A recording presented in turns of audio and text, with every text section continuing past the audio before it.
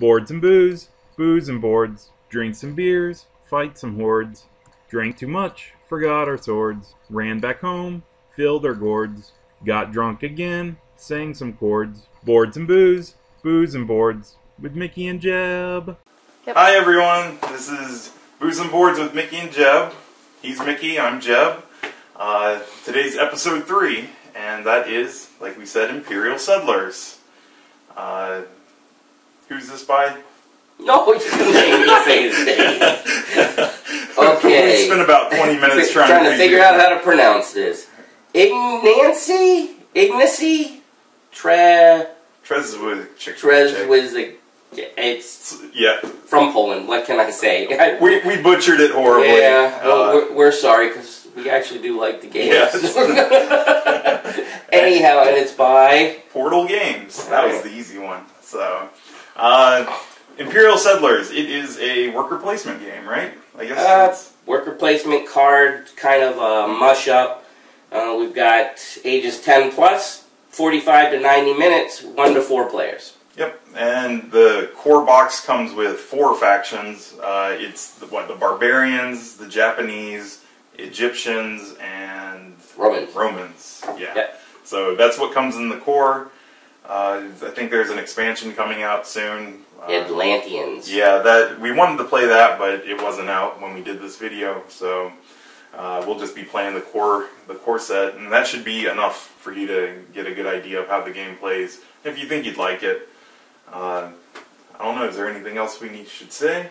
Probably not. There's not a lot we can show you until we start showing you the setup, because you'll need to be able to see the zoomed in. So I guess we will be back in a second. We'll get all the things in place and show you how to set this game up. Yep. Alright, so we will start with the setup of the game. The first thing that you want to do is grab the scoreboard, and let's see, this is the round marker, so it just keeps track of what round you are.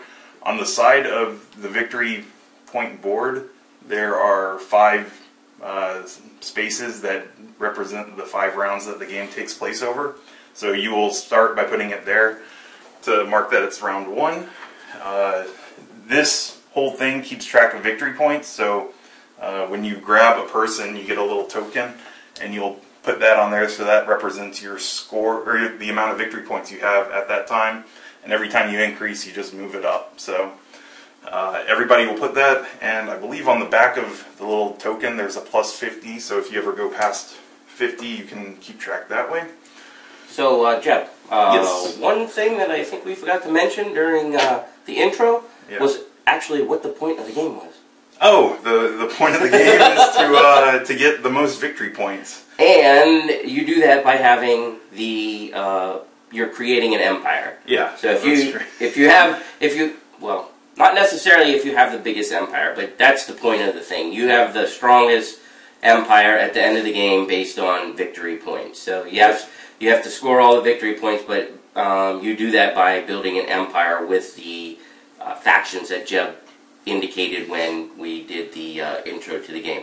So, sorry for that. That's a quick overview of what we're actually trying to accomplish in this game. Yep. So this is the victory point board that keeps track of it. So I think that's about all that we're going to do with that. So I will take it out of the picture. This token indicates the first player, so that will go to whoever's decided as the first player. And I think every round it will move to the next player, right? That's correct. Moves to the left every round. Alright, so that's what that is. When you begin the game, every player is going to get to choose a faction. So like we said, there's the Romans, the Egyptians, the Japanese, and the Barbarians. So say if I chose the Romans, I would look at the name, and whatever color that their name is in, you want to grab the associated deck of the same color. So I know Mickey had mentioned to me that that's not the best way to do it, and I kind of agree, because other than that you can't tell. So, and you can be a boy or girl. Yep. Oh yeah. Girl and boy. So whatever side you flip on. So you get your deck as well as this, and there's also the little tracker that you put on your victory point board. So that is what you get when you choose a person. Everybody will choose a group, and before we begin gameplay, we're going to explain some of the resources. Well, everything in the game is a good. Everything that you can acquire in the game is a good. The apple/tomato is a resource, the wood is a resource, and the stones are a resource. These are people. These aren't actually considered, they're goods, but they're not a resource. It's important to remember the difference between a good and a resource. But in general, these three are resources and still goods. Everything else is a good in the game. So Jeb will tell you what the other pieces are here. Yep, so as Mickey explained, you've got the tomato, apples, the wood, the stone, and peoples. So these goods over here, these are shields. They are used to help when somebody's trying to raze, that's R-A-Z-E, which means destroy, one of your places. So these kind of help for protection, so that's what the shields do. The swords are what you need to raise somebody's building or your own building. That's pretty much it for them. These gold tokens, actually, they represent any resource. Yeah, so when you have one of these, you can spend it as a tomato, a wood, or a stone. So they're kind of like the variable token. The tomatoes/apples are actually, the token is a food token in the game. Yeah. These are just a token that, say if I have 5 stone, I could put a stone on there, and it represents I have 5 stones. So that's, I don't think I've seen that in any of the 3 or 4 player games that I've done, but I think it might come into handy with, what, 2 players and possibly 1 player. And the last thing is these tokens, which are just for the Egyptians. So they are used specifically for the Egyptians, and they have their own ability within the Egyptian cards. So I think that's pretty much all of the tokens. Okay, so the next part of setup is, once you have your faction placed in front of you, you're going to have your own deck, as Jeb mentioned. Also, within reach of all players will be a common deck. Okay? Once everybody's decided their faction, to start to get ready to set up, everybody is going to, starting with the first player, which you can determine randomly, they're going to take 2 cards from each deck. So they're going to take 2 common cards, and they're going to take 2 of their faction deck. Okay? Then it's going to go to the next player in order, and they take 2 and they take 2. You don't deal how you normally would in a lot of different games. This is one of the aspects that makes this game very interesting, is you have your own deck and you have a common deck. So anytime you're allowed to draw a card, you're allowed to decide which deck you want to take it from. You can take it, if you get to go draw 2 cards, you can take 2 from this, or 1 from each. Any combination you want. Okay? So once everybody has their hand of 4 cards to start, then everybody, now you're set up and the game is ready to start. So the first phase of the game is called the lookout phase. Everybody gets to draw 1 card from their faction deck. Okay? Then the first player, and we're going to assume that we're playing with 4 players today, okay? So starting with the first player, they're going to deal the number of cards equal to the number of players plus 1 out of the common deck, okay? Then that player gets to look at the cards that were dealt, select a card, and put that in their deck. Then going around the table, everybody else gets to select their card. Okay? So all these cards got selected. Then there's 1 left over, and guess what? It gets discarded. Now, the first player deals, again,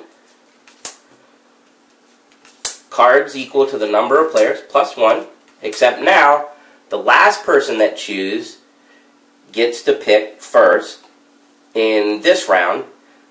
So everybody pick, last person, and then a discard.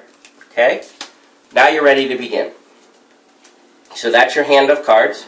Now you go to the production phase. Now if you'll notice on the player board, there is a production. Right there, where my thumb is. You take whatever's on there. Now for the barbarians, which we have a picture of, there are 5 workers. There is 1 raised sword.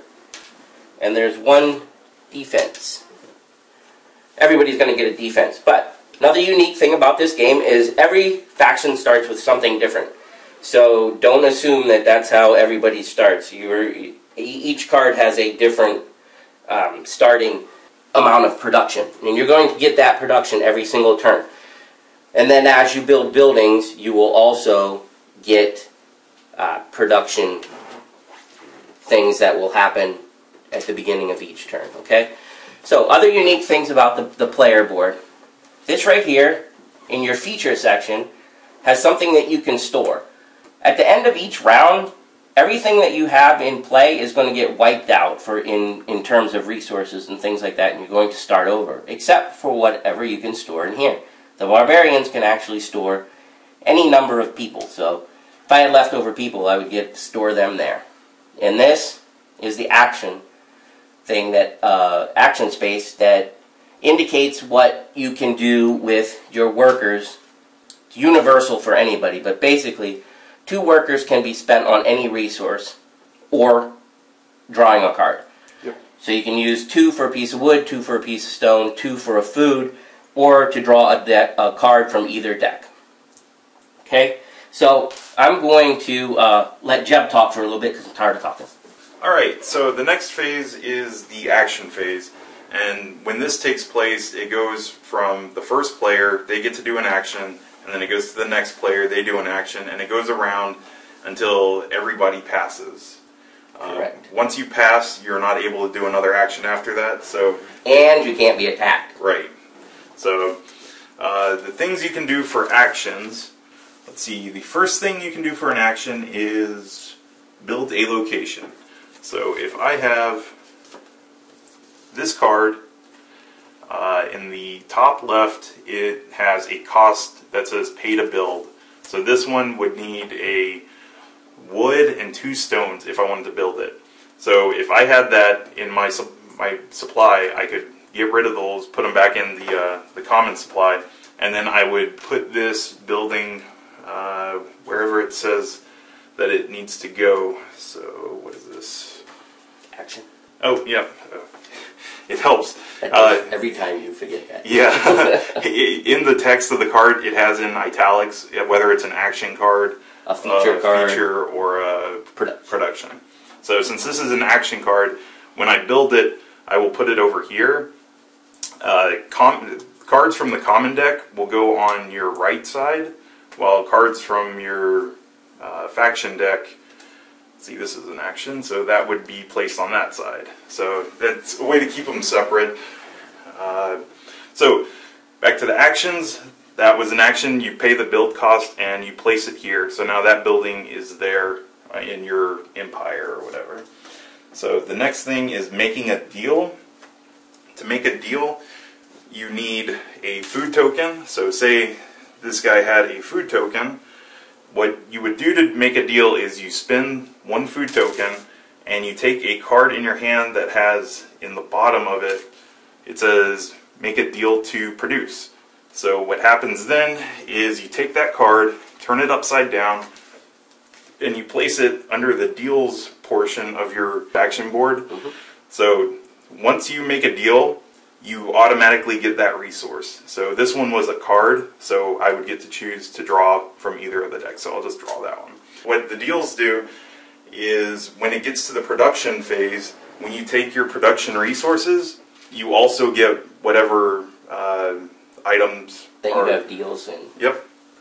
So also notice, you probably don't notice, but the deals are only on faction cards. Okay, so you're never going to see any of these blue sections on a common card. The next action you can take is to raise a card. So that involves the sword tokens, which I was showing you earlier. You can raise two ways. The first one is raising a card from your hand. So to do that, you would spend one sword token, and then it's not on that one, it's on this one. In the top right, it says raise to gain whatever resources. So if I spent the one sword and then I discard this card, I would get a food and a person. So I would just grab those from the supply and add them to my resources. The other way to raise is if I have two swords, and say my opponent has this building. I'm just going to put this over here to represent my opponent. That's a bad example, Jeb. Okay. We'll get to that in just a second. Okay. Here's one that my opponent has. So if I want to raise their building, I would have to spend two sword tokens to destroy it.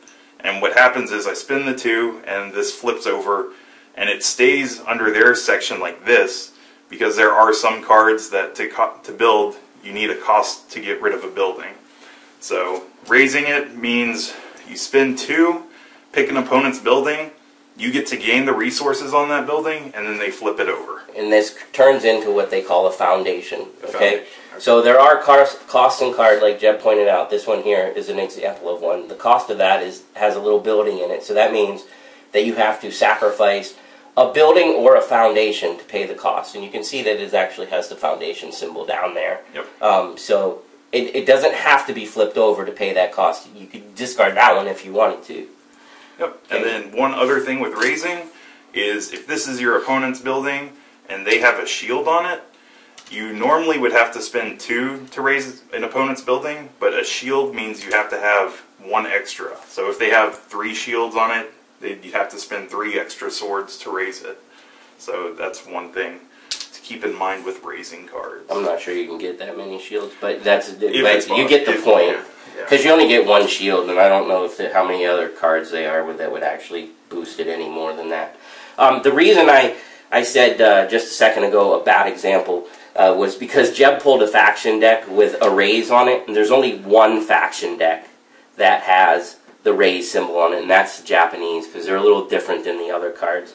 So, just like I said, faction cards are the only ones with deals. Normally, the common cards are the only one with the raise symbols up in the top right, like Jeb pointed out. However, the Japanese faction, because of a little unique trick they have, all of their cards have the raise symbol, but they can protect their faction cards with samurais. So that's why I just pointed that out real quick when he grabbed a different card. So not a big deal, but I just wanted to point out that the common cards are the ones with the raise. Everybody else's faction, except for the Japanese, do not have that. Yep. Another action you can take on your turn is to activate a location that has the word action. And let's see, this one says action, spend a person and a sword, may be activated twice. So normally you can only do actions once, but if it says you can do it twice, then you can do it twice.